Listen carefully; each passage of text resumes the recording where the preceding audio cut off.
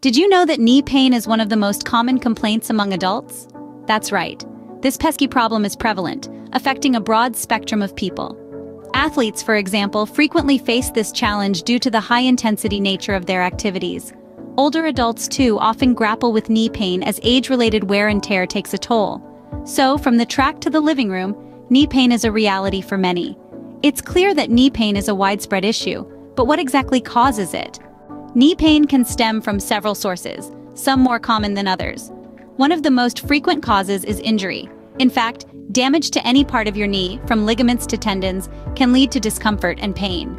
Common injuries include sprains, strains, and tears, often resulting from athletic activities or accidents. Arthritis is another common cause of knee pain. There are over 100 types of arthritis, but osteoarthritis, rheumatoid arthritis, and gout are the types most likely to affect the knee. Overuse injuries, such as runner's knee or jumper's knee, are also frequent culprits. These conditions occur when repetitive motions or excessive strain lead to wear and tear on the knee. Moving on to less common causes, certain infections or diseases like Lyme disease can also result in knee pain.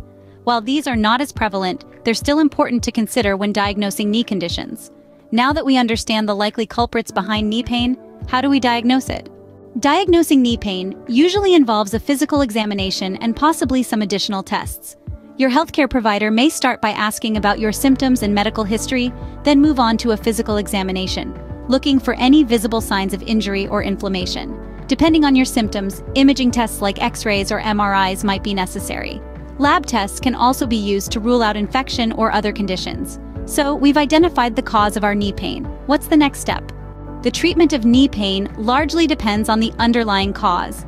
Conventional methods often involve medication and physical therapy, while alternative treatments might include acupuncture or massage therapy. But managing knee pain isn't just about treatment, it's also about making lifestyle adjustments. Simple behavior changes like taking regular breaks from sitting and practicing good posture can make a significant difference. Regular, gentle exercises can also help to strengthen the knee and improve flexibility. In terms of prevention, maintaining a healthy weight is key. Excess weight puts additional stress on your knees, so keeping in check can help to prevent knee pain.